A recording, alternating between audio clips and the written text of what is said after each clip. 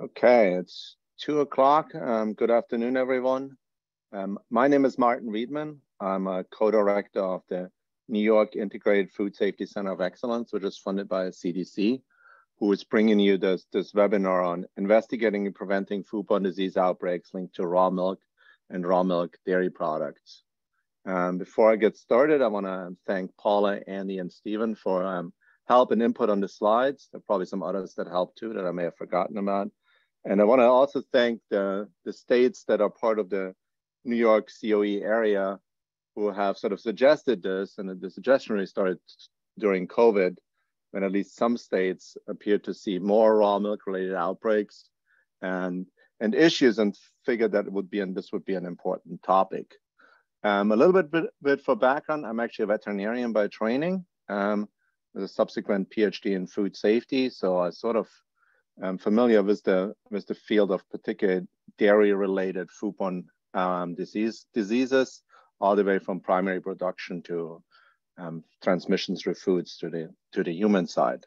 And we spent quite a bit of work over the last 25 years to really look at many of these foodborne pathogens, at anything from animal feed all the way to food and human disease outbreaks. So this topic I thought was very timely when it was suggested, but I think it got even more timely over the last 2 to 3 months as we experience a severe shortage of infant formula. And to illustrate that, I want to show you an email that was shared with us that starts with all parents, and that you may not believe came from a raw milk producer that advertised to parents that goat milk is a healthy alternative to formula. The milk is tested and inspected twice a month by New York State Department of Ag and Markets. And no middlemen. Photo of friend's son who, due to formula, has started on a short goat milk and is thriving, loves the milk.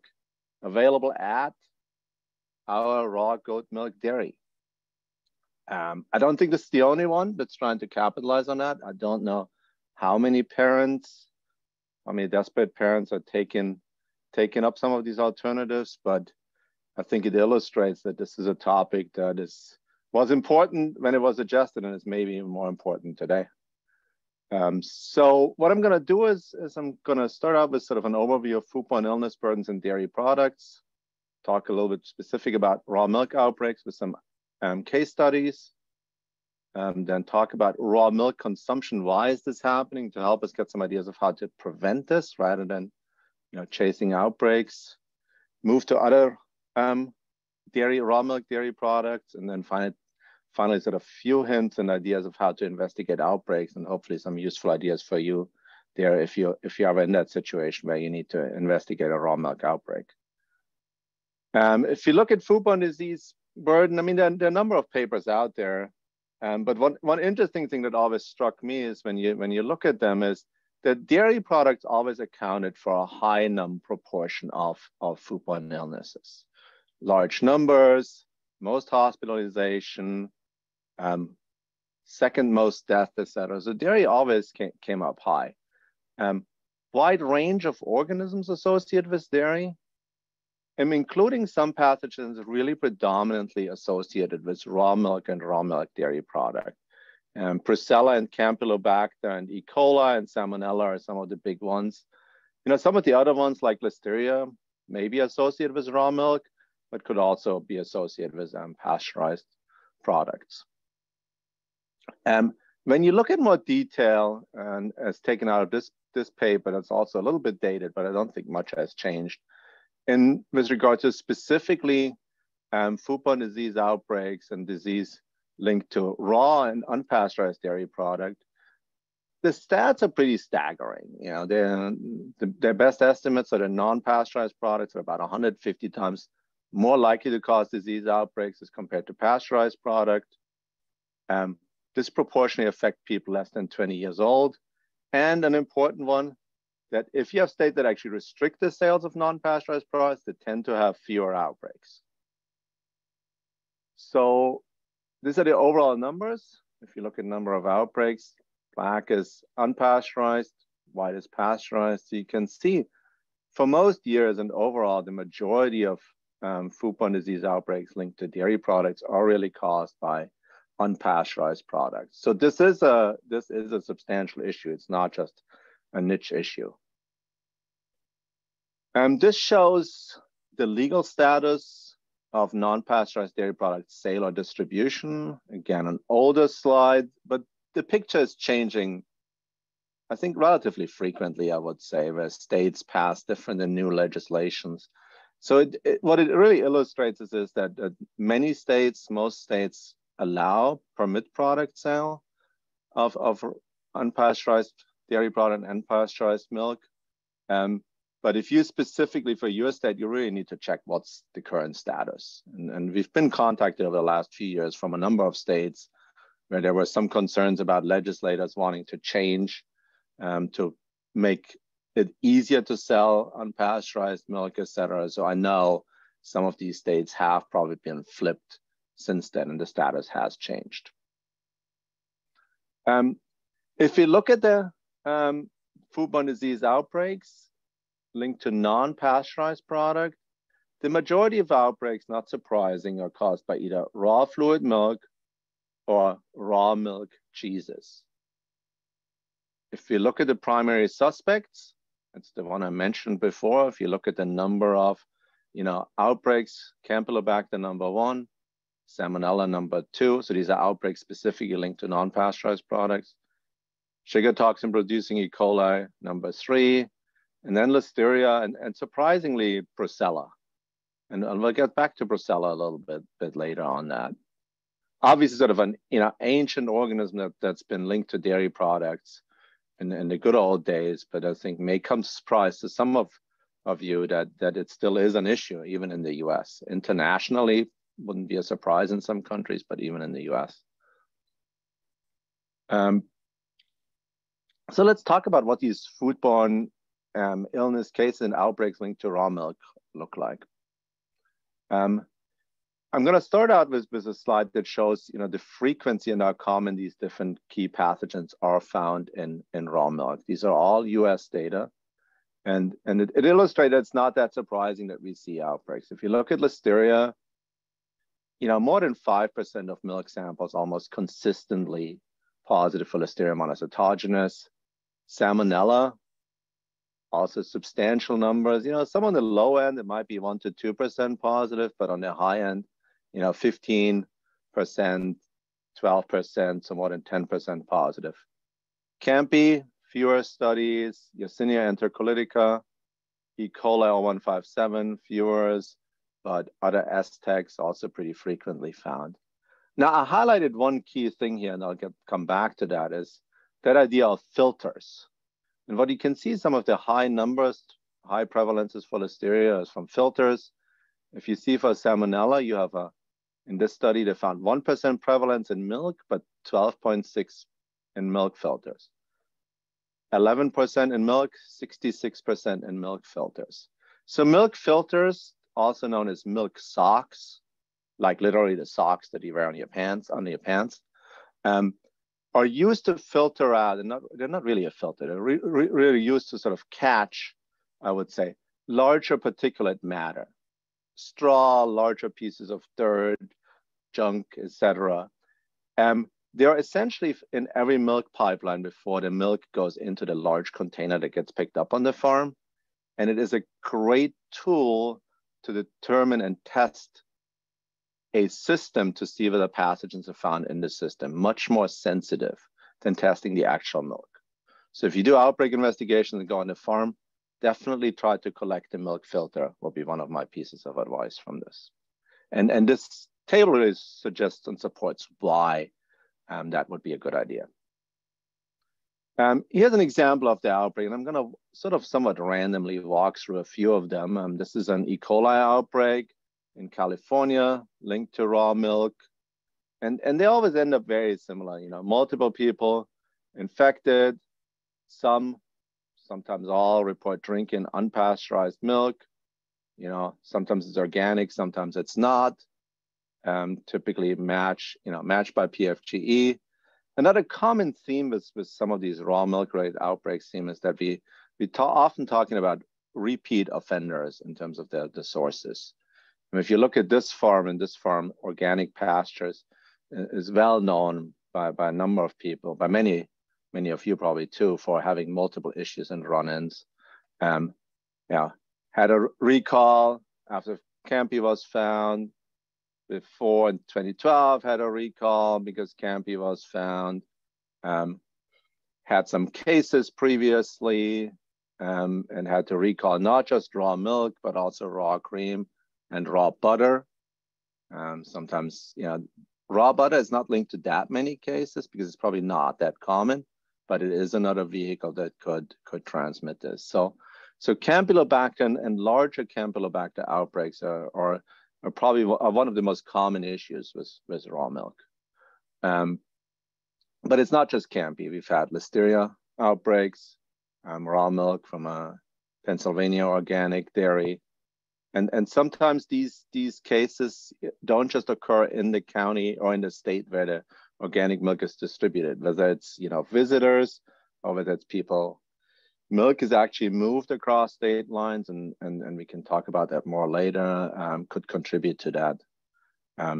Another example, another Campy example, and it can get bad. I mean, this is an example of a Campy outbreak that was at some point reported to reach 80 illnesses, mainly Pennsylvania, not a Pennsylvania dairy, but also in some of the close by states. And then for Pennsylvania, and I apologize in the beginning that I would sort of throw Pennsylvania under the bus, has a history of raw milk dairies and outbreaks. So this one reported, this was at 2012, so over the preceding 5 years, 7 outbreaks, 287 illnesses. And this outbreak, and Campylobacter is obviously important because it's not just causing mild gastrointestinal illness, but also Guillain-Barré syndrome, so more severe long-term sequelae. This is sort of another look at this outbreak in Pennsylvania. So again, these are very, very typical outbreaks. And an important point here is that while there are in many states different types of requirements in terms of testing for raw milk dairies, that does not assure that these dairies do not cause outbreaks. Okay, this one ultimately had 148 associated cases. And again, if you have questions in the discussion at the end of this, we can talk more about some of these Pennsylvania outbreaks. So, but it's not just Campy, and it's even more unusual organism. I mean, here's an example of a raw goat milk outbreak, cryptosporidiasis. So crypto can be transmitted by raw milk. So the agents that can be transmitted through raw milk are actually pretty broad. We haven't.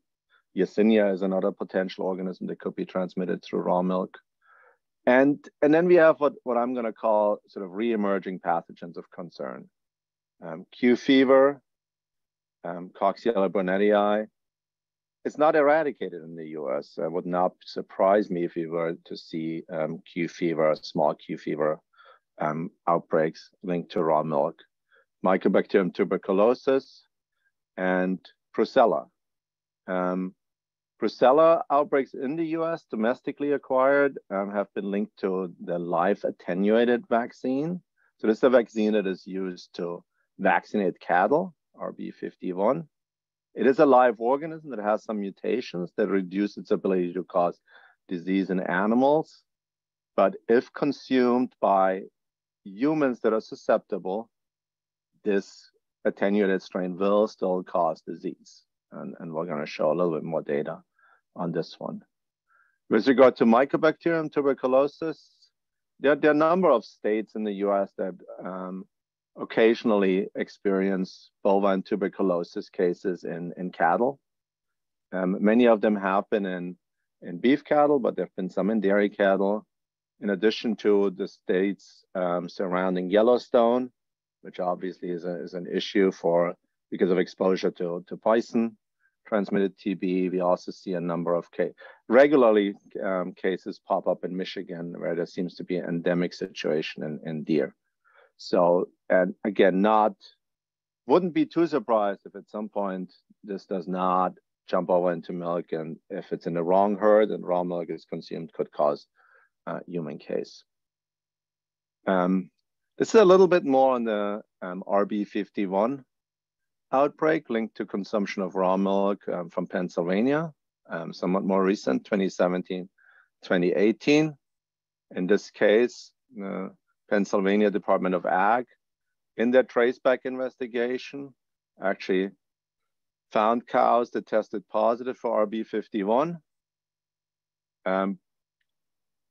Was detected by PCR in bulk tank samples, as well as samples from a single cow, whole genome sequencing, identified 2 different strains. One matched the 2018 New York patient, one matched the 2017 New Jersey patient. So with WGS and epi pretty convincingly linked to raw milk. So this is the picture we see. Questions we often get is like, how can we work more proactively to prevent these outbreaks? How can we do more education about the cons of raw milk consumption? And I want to provide a few thoughts on this. And there's sort of what I would consider the standard answer and the standard education that we get. That's captured in this pediatrics article. And a small excerpt from them is basically talks about, they're proponents of health benefits of raw or unpasteurized milk and milk products. They claim that pasteurization destroys important nutrients, blah, blah, blah. And then it says all of this is anecdotes, and numerous scientific studies show that pasteurized milk contain equivalent levels of nutrients compared with raw milk and raw milk products. Now, this always has rubbed me a little bit the wrong way because it's not quite correct. And there was a study that actually did, in my mind, a better job, which is a more systematic review that actually does point out that there is a lower number of a few vitamins in pasteurized milk as compared to raw milk, specifically B1, B2, C, and folate. Now, no one drinks milk to get their daily recommended dose of B1, B2, C, and folate, right? You don't drink milk to get vitamin C. So technically, scientifically speaking, yes, some of the vitamins are reduced in pasteurized milk relative to raw milk. Practically speaking, it is not relevant. Now, the problem is if we talk to people and say there's no effect on any nutrient values, and we're simplifying things to a point where we could actually be proven wrong when we communicate like this. So that's why I'm throwing this up. So I would be careful if someone tells you, no, I read it and science says that raw milk has actually some vitamins at higher levels than pasteurized milk. They're actually right. This study also, showed that there was a protective association with raw milk consumption and allergy development, but they correctly point out that this relationship may be confounded by other farming-related factors. Essentially, what they're saying here is like, it's very hard to separate out who's drinking raw milk and who just lives on a farm in a high allergen environment, and the potential impact that might have on development of asthma. If you want to work in your individual states with regard to outreach and education, there are some very good videos, and many of you may be aware of this, on the CDC webpage on what they call real stories and dangers of raw milk. So these are real people that got sick and have these videos. So you might want to use some of those as a resource. Now, food safety risks associated with raw and unpasteurized dairy products is not just raw milk. Often we sort of immediately jump to raw milk, but I want to talk a little bit about the issues associated with raw milk and raw milk cheeses, which are really the other major category of foodborne illness linked to unpasteurized dairy products. So Raw milk cheeses is not as simple as it might seem. Cheese is a very broad category. Think of, mozzarella, fresh cheese, to Limburger, to 2-year-old or older aged Parmesan. These are very, very different products. They're very, very different in their characteristics, their pH, how much they support microbial growth, et cetera, et cetera. In the US, and this is not regulated at state level, but that's regulated at the federal level, raw milk cheeses are legal. And many of you may know this, but some of you are not. But they're only legal if it's cheeses that require aging for 60 days or longer. Essentially, every day that has as a requirement must be aged 60 days or longer.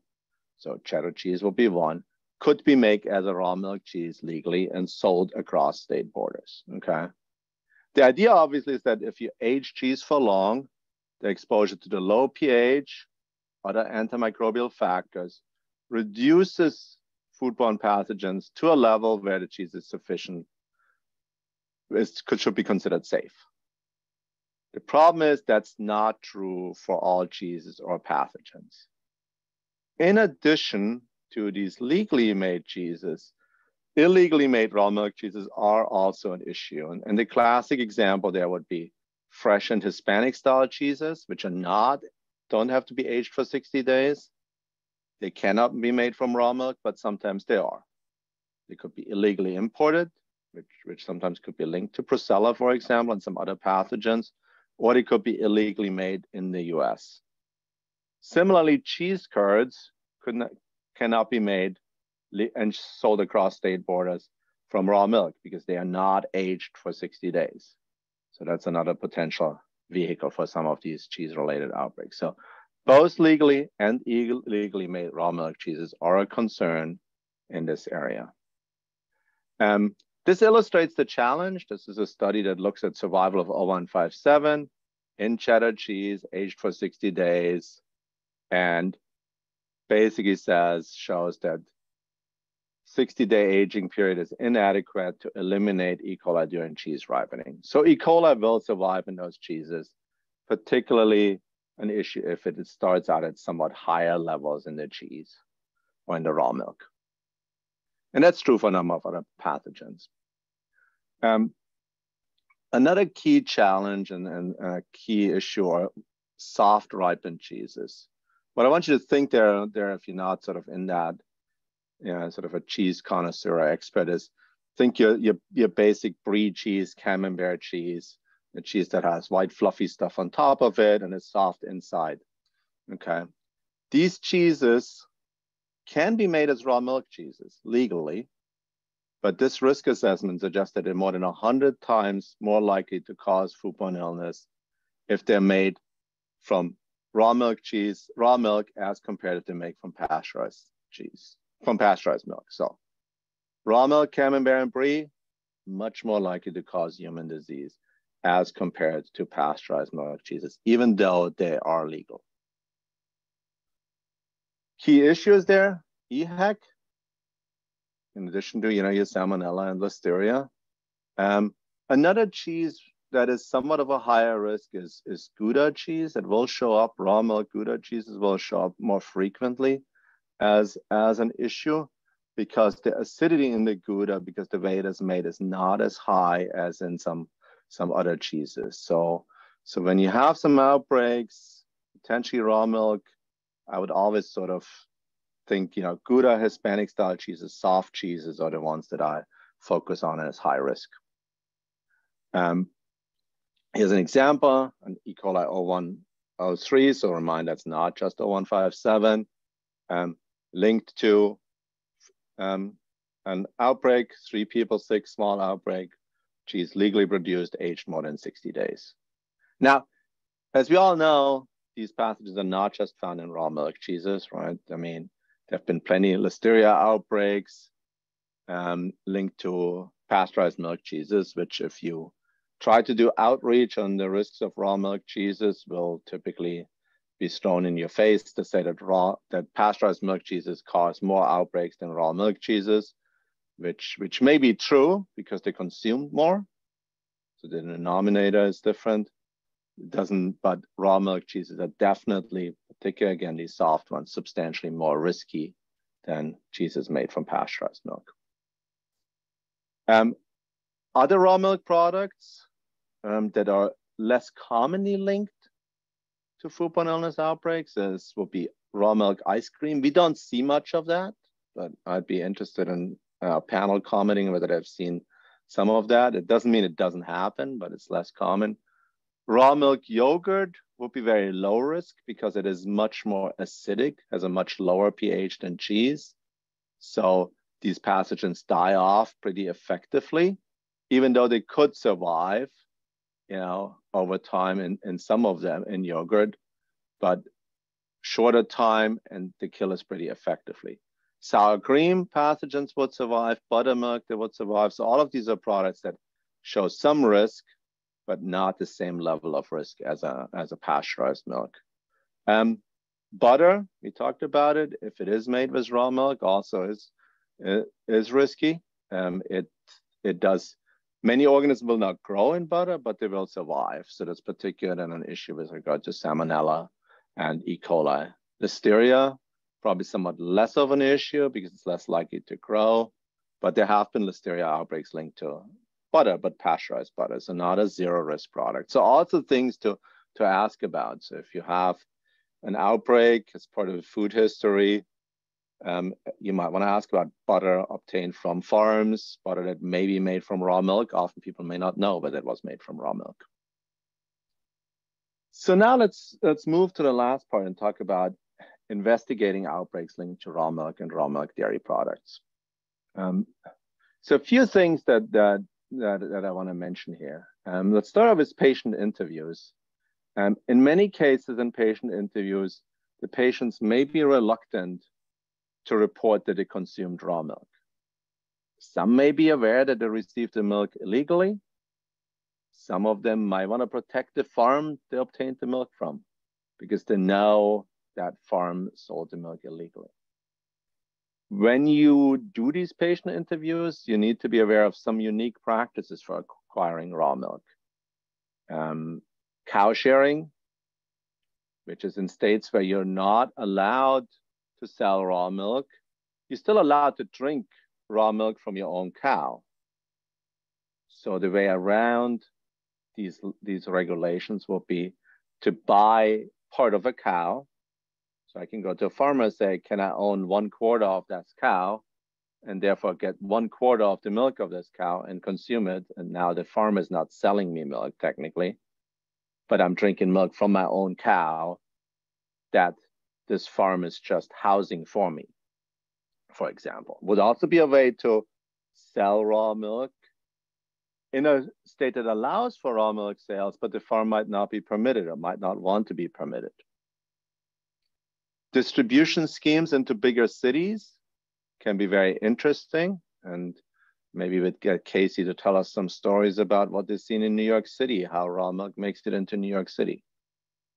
Raw milk might be sold as pet food, which is, as far as I understand, not illegal, but obviously sold as pet food with a wink.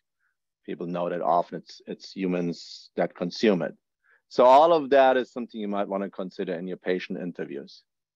Patients may often not be aware that they consumed raw milk or raw milk dairy products, particularly with butter, cheeses, but then also if you have smaller children, sometimes exposure may have happened at a visit to a neighbor, to a relative, etc. They drank raw milk, they don't know it was raw milk. It is not just cow milk, but also sheep and goats, so keep that in mind. When you talk to the patients, try to determine whether raw milk or raw milk dairy products are still in their possession. Collect them for testing, obviously. In some states, it appears that farms that sell raw milk may be required to maintain a log of customers. That can be useful, particularly once you identify as suspect farms to get additional potential people that were exposed to look for additional illness cases. This shows you some of the sort of distribution pathways. So Andy shared this webpage. So this is a webpage to the Udder Milk Creamery Association.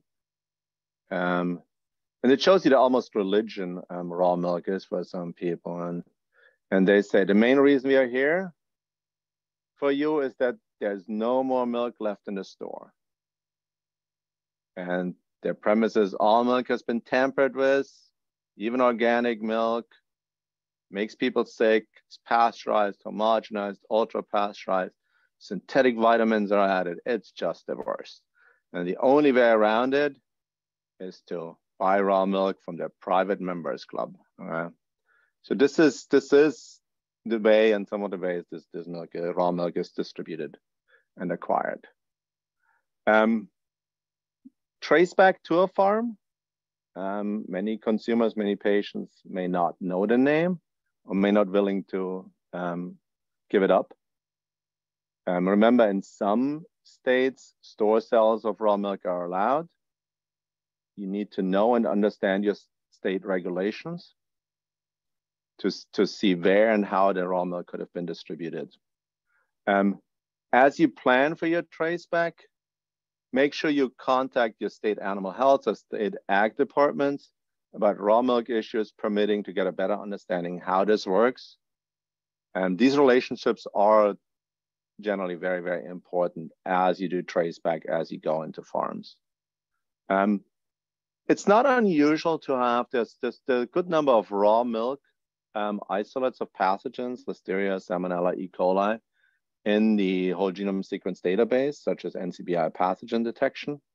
And sometimes your first indication of a raw milk outbreak might be that a human isolate closely matches to a raw milk isolate. That's no proof that it's a raw milk related or raw milk dairy product related outbreak, but it points you into a direction that might be useful as you do in your questionnaires. Sometimes the type of pathogen subtype that you find might be indicative of an outbreak linked to dairy animals or to cattle. Textbook example might be Salmonella Dublin. If you have a Salmonella Dublin outbreak, the likelihood of an exposure from cattle is high because it's a subtype that is a serotype that's adapted to cattle, essentially.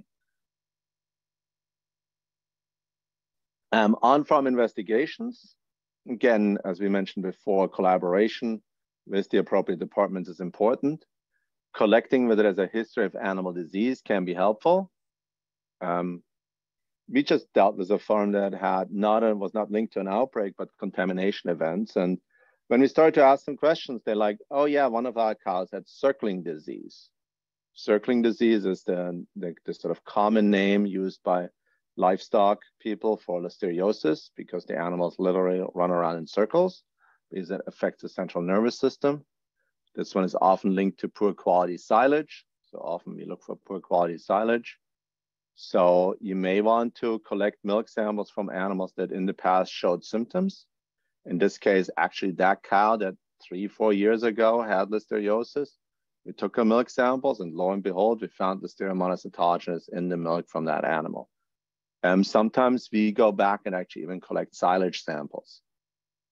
Finding Listeria monocytogenes silage doesn't mean the farm is responsible for an outbreak, but once you have whole genome sequence data and subtyping data, it can provide you with evidence that if the subtype found in silage is the same or similar as to the one that's found in human patients.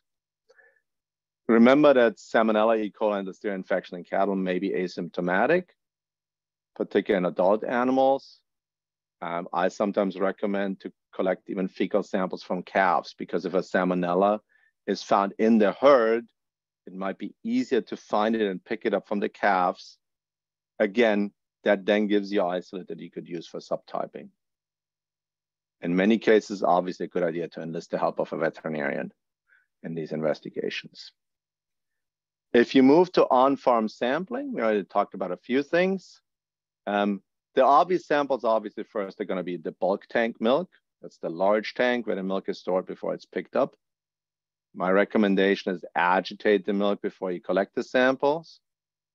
The infamous, what I mentioned, milk sock or milk filter. You could go to milk samples from individual animals if you have any specific evidence that implicates certain animals, either current or previous symptoms, for example. If you have multiple animals, you could consider composite samples. So, you can take milk samples from 5 or 10 cows, put it into one sample and test that one.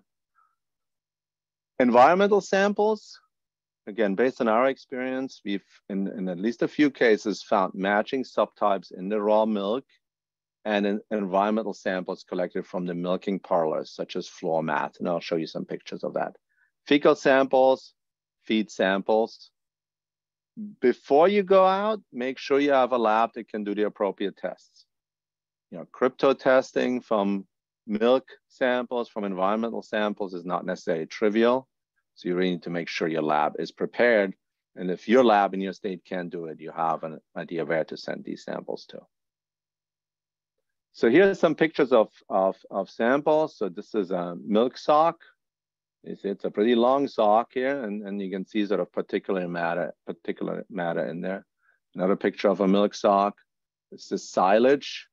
And when we collect silage, and which we specific in cases of listeriosis, often you focus on the top areas on the corners where air comes in, and therefore the silage starts to rot rather than ferment properly. And if you have baled silage like this here, again, sort of the poor quality silage is a good one to collect. Again, might be helpful to have a veterinarian or someone who knows this stuff out there with you if you're not experienced with that. But once again, we've had examples where we found matching subtypes from these types of silage samples and the raw milk that could establish a link, even if you don't necessarily find the same subtype as responsive for an outbreak in the milk itself. This is what I'm talking about, milking parlor samples. So what you see here is some of these floor mats. So this would be a typical milking parlor. Here's the milking employees. Here's the mats they have. Here are the cows. And often the cows in that part of the milking parlor are also standing on floor mats. These floor mats tend to be very difficult to clean and sanitize, and often are not taken out and completely cleaned and sanitized.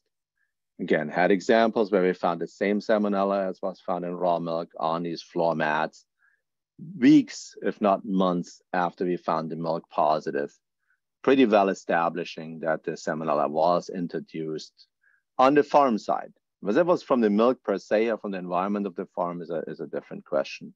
But these are good samples to collect. This is when you do a farm investigation where you want to go out and have some sponges with you. Don't just have containers to collect milk. Also have some sponges and obviously have some bags with you where you could put that milk sock in. So in summary, when you investigate raw milk foodborne disease outbreaks, make sure you understand the raw milk sales regulations in your state. What is the picture there? Know the pathogens, including the manifestations and niches in cattle and dairy farms. And so know if you have a Salmonella Dublin outbreak linked to raw milk, know which animals are most likely infected, what symptoms they have. In this case, you might want to go with calves and test calves. It might be a different story if you have Salmonella sero, which is a different subtype of Salmonella. So having the right people that understand animal disease can be very important, and that's obviously your veterinarian, your state veterinarian, if possible. Understand the details of raw milk dairy products and their risk profiles. It's particularly important if you have outbreaks that might be linked to cheeses and raw milk cheeses. Very often, facilities make different types of raw milk cheeses. A company might make a very high risk raw milk cheese.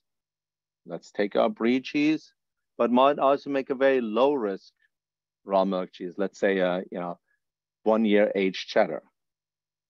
Understand that your chance of finding Listeria is much better in your soft cheese. Understand that the likelihood of that soft cheese causing the disease is much higher than a hard cheese that's aged for a long time. Keep that consideration when you do the sampling of cheeses, for example. Be prepared with some of the unique challenges with sample collection on farms. The farmers might not always be 100% collaborative. They sometimes speak a different language. If you talk about, do you have a filter in your milk? I guarantee you some farms like, filter in our milk. We don't filter our milk. But if you ask for the milk sock, they will help you find that milk stock, or they have no choice but giving you the milk stock and helping you how to find it. So you need to speak the right language. Again, having a veterinarian with you can be very helpful there. On the patient interview side, it might not always be easy to get all possible sources and the information on these farms. This is, I'm going to call it a cult in some cases, that tries to protect the people that are part of it. And that's something we just need to be honest and clear on and aware of. And then finally, we talked a little bit about prevention. It requires, I think it requires balanced communication. We can't ignore that people believe their health benefits.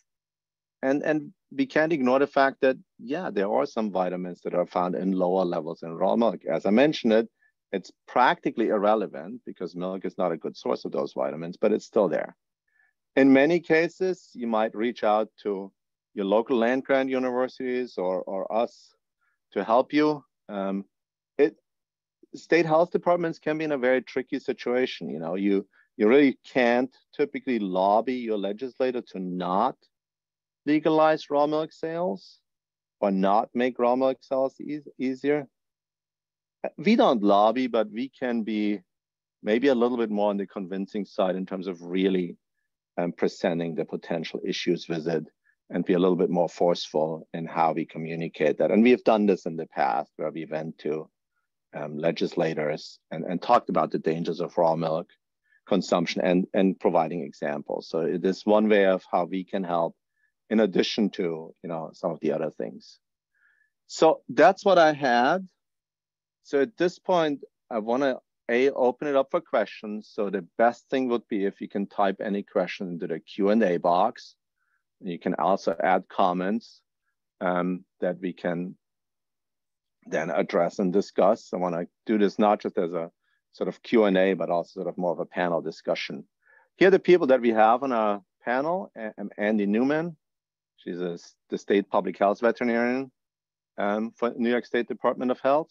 So this would be her, or the equivalent would be an important person to have involved in some of these raw milk and unpasteurized dairy product outbreak investigations. Casey McHugh, he's New York State Ag and Markets, the Division of Milk Control. He's been involved in some of those outbreak investigation.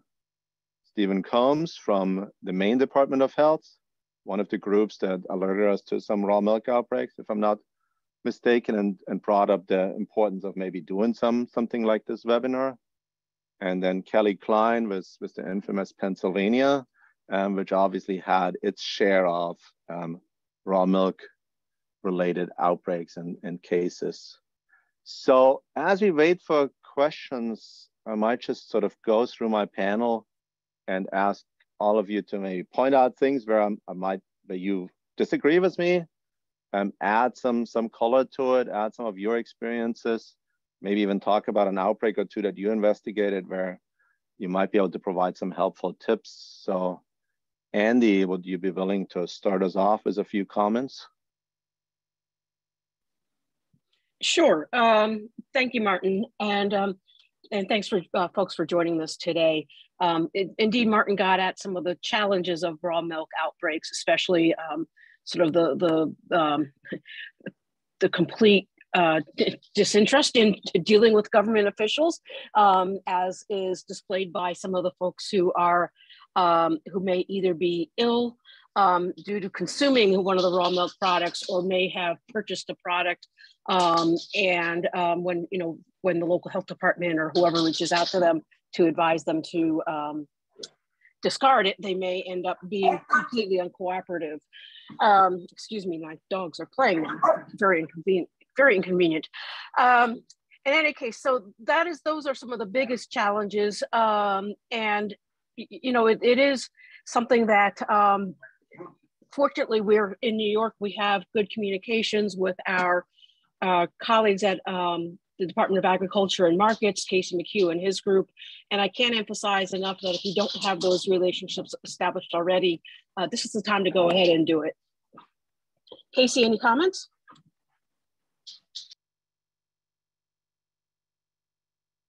Thanks so much.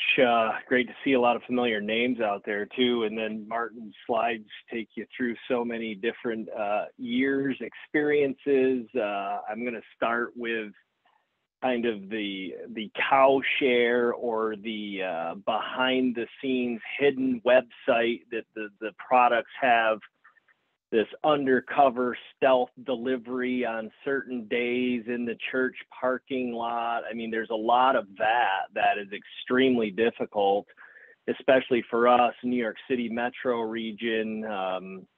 We'll get a complaint, and some of them you set up a sting and then it completely goes dark, where you could see before where the drop-off locations were. And we had one, I'm not going to mention any names, I got some colleagues on here, I don't need to throw any rocks, but we had one where it was, the milk was sourced in one state, the distributor was coming through another. There was also USDA was involved because of illegal meat distribution. So as part of the investigation, we're going through Google Maps, and the Google car drove by while they're transferring milk between two delivery vehicles. So the street view shows us everything we needed to see as to what location was in part of the distribution system. So, a lot of, I could go on and on and on, but I'm going to stop there. But great job, Martin. And you captured a lot of it. I guess on the farm side, I would say this.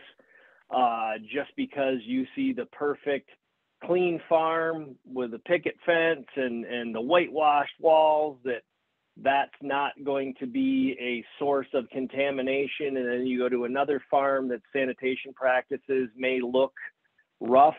Those farms never pop a pathogen. So it's such an interesting dynamic of getting into the environmentals. Yes, you're going to find positive pathogens in the dairy farm environment, but it's you start linking them up, and it gets very interesting to see some of those case studies. Martin, I don't know if you want to talk about the very rare scenario of the Campy that was traced back to 1/4 of a single cow at a raw milk permitted facility. That's a good one. That is a good one. Yeah, Martin, before you begin, Casey, you brought up the two things that I was thinking about. One thing about that interstate milk sales is not only did the Google car catch it as it was mapping out the area, but it also showed that the trucks that were doing the delivery, some of them did not appear to have any sort of refrigeration in them, really further compounding the problem. And then, yeah, Martin, if you want to mention that the cow and the I just remember that outbreak because everybody said, you're nuts to go looking for that cow. You're never going to find it. But Martin, if you want to talk about that one, that's a good one. Yeah, I mean, I think either you or Casey might have more details. So why don't you give us the story on that one? I don't know which of you wants to do it. Well, I can start, certainly. So this was a producer here in New York, permitted. And when there was an outbreak of Campy that was associated with consumption of products from that farm, and we did have cases, if I recall, we definitely had cases.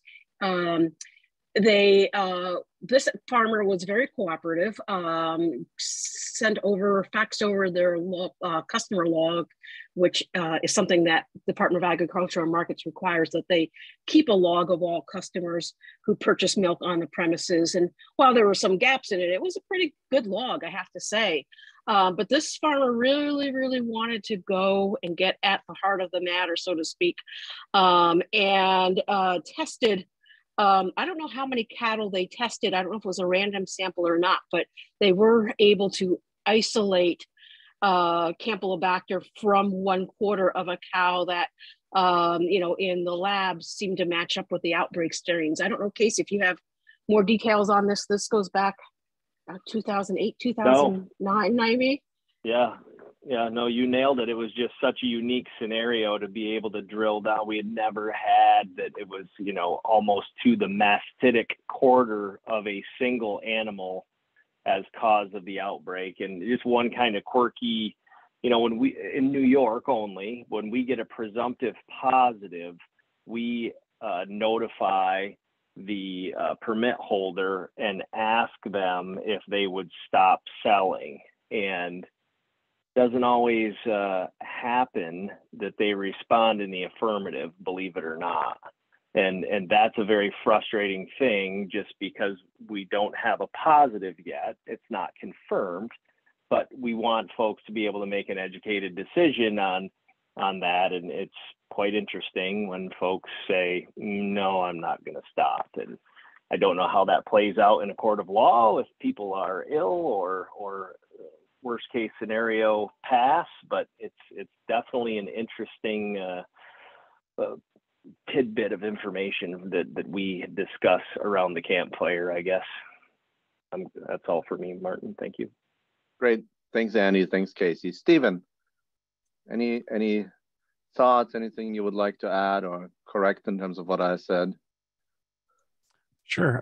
Thanks, Martin. I think a lot of the stuff you covered is really applicable to what Maine's experience has been, that it's really important to know who the partners are that you're working with, know the capabilities of the laboratories that you're working with, and also just try to really handle this in the most diplomatic way as possible, because we have had plenty of situations where passions are pretty high and people get very intense about this sort of stuff. We have had to release press releases for calls for cases associated with raw milk outbreaks, and that has to be done kind of delicately and keeping in mind the cooperation of the farm and but also trying to find the scope and extent of the outbreak. We've had a couple of raw milk outbreaks that we've been really involved with in the last couple of years. One was a crypto outbreak. It was a smaller one. And another one was a large Campylobacter outbreak from one of our neighboring states that we had a lot of Maine residents that became sick. So that's about it.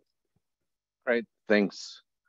Kelly, want to add your perspective? And I see you claimed one of the questions. So if you want to tag your response to that one on at the end, that would be great too. Sure, thanks. So I do have a little bit of information about Pennsylvania, since we are such an outlier in terms of raw milk outbreaks.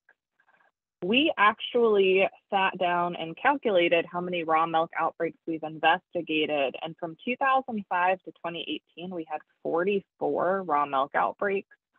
Only 22 of those had raw milk as a confirmed source. The other 22 were suspect, and those tended to be smaller, were more likely to include a private farm. But our confirmed raw milk outbreaks actually represented 8% of foodborne outbreaks that we investigated during that time period. So it's a pretty big volume for us. Of some of those outbreaks, 32% of them were multi-state. So while raw milk is illegal to transport across state lines, we are aware that a lot of it is coming from Pennsylvania. 68% of our confirmed outbreaks were from a licensed raw milk farm. So the over half were known to have been permitted and had been in compliance. And 4 of them had more than one outbreak. They had repeat outbreaks during this time period. So this kind of gets at one of the questions, why do we have high incidences in Pennsylvania? There could be some truth to it being driven by the Amish, but more than that, I would say it's just that raw milk is legal. You can sell it on the farm, you could sell it in a farmer's market, you could sell it in a store if the store was willing to assume liability. We have very loose raw milk regulations. It's easy to access it, and it is actually getting easier over time. We're actually loosening some of our regulations now. So moving forward, raw milk butter is going to be allowed. There's a lot of reasons for that. One in particular is just persistent lobbying from raw milk advocacy groups. And you know, Pennsylvania is a heavy agricultural state. Raw milk, in addition to being important to people for some of the reasons that Martin got into, is also a really good way to make money if you were a dairy farm. And so if that is like kind of the difference between you being in the black or in the red, it can be really important to your business that you be able to sell raw milk on the side. I can answer the second question just for Pennsylvania. I don't know if you want me to get into that. That would be great, yeah. So the second question is, and I know some states require routine testing of raw milk. Does this testing also typically include testing of milk socks, etc.? Yeah, so I'll go ahead and say no, we do not routinely test the milk socks. We, per our state regulations, we have 5 different kinds of testing that has to occur, and none of that includes milk socks.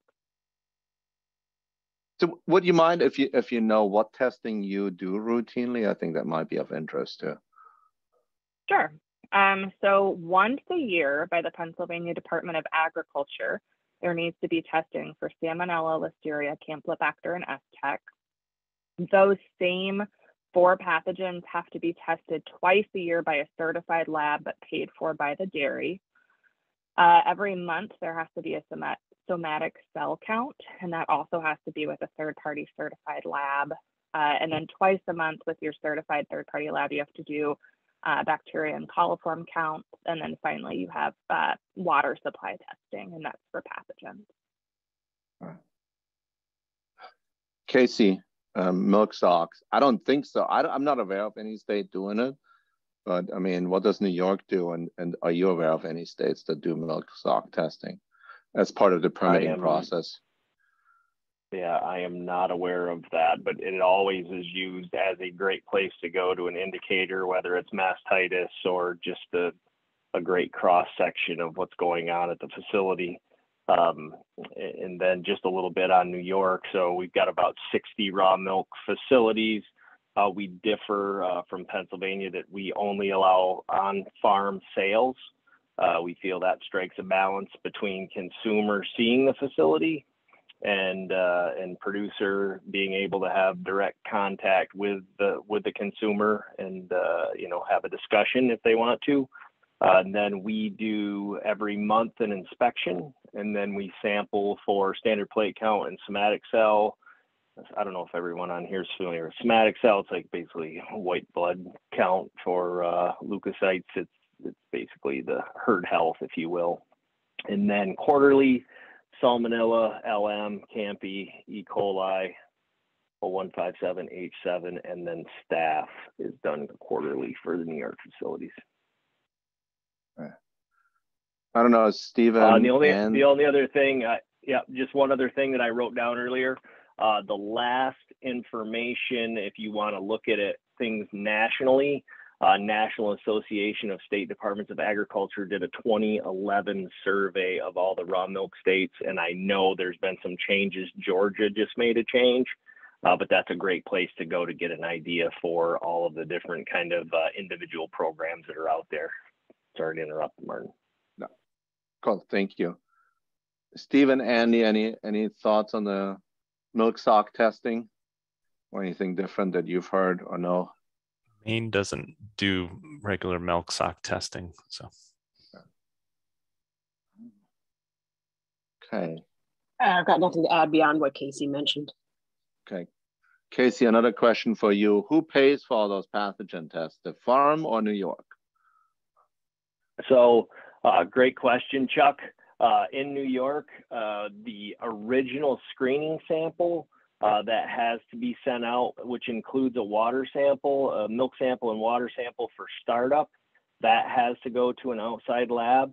And then the monthly samples and quarterly pathogen samples are sent to our New York State Food Lab at no cost to the permit holder. Cool. So we don't have any other questions currently, but I have a slight addendum to that, Casey. For my edification, I knew our testing was free Is there a fee to be permitted? Is it an annual fee? I'm just wondering if the state recoups that money in any way.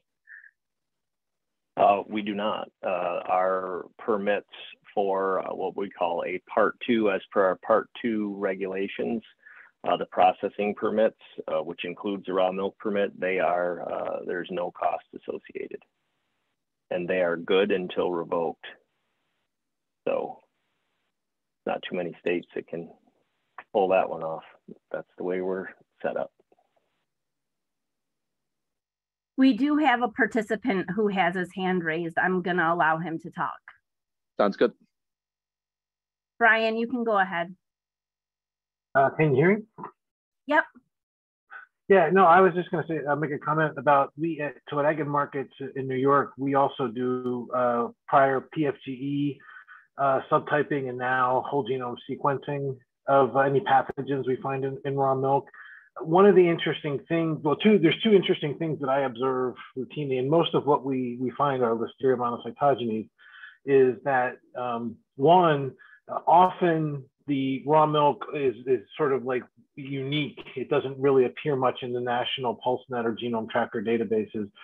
And if it does, the second point is that often you'll see it sort of cluster in this part of the country, the Northeast, and maybe be some other like beef or other sources associated with that. And I don't know if that's just sort of the small number that we had over the years, or if that's just sort of associated with how the cattle and dairy cows are moving around, you know, from farm to farm potentially. But it's just something that we've seen with the sequencing and the subtyping. Thanks, Brian. Okay. Don't have any other questions. So to the panel, anyone there has any questions or any sort of even just more broadly topics, additional topics that we should cover or discuss?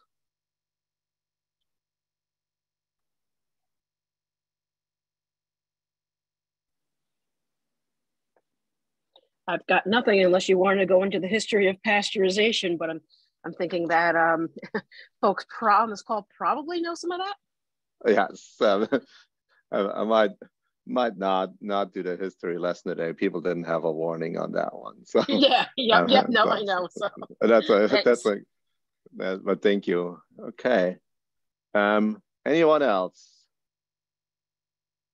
If not, I'm happy to keep this relatively short and sweet and give you everyone back some of their time. Okay. We will make this available if you can't find it. Email me or Paul or any of us, where you will be able to find this recording. If any of you want the slides, again, feel free to email us, and we'll be happily sharing the slides.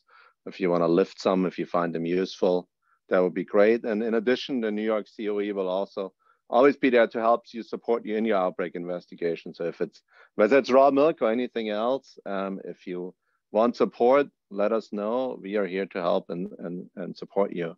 I don't know, Paula or Andy, my co-conspirators on this CoE, whether you have any final words you want to add before we let everyone go.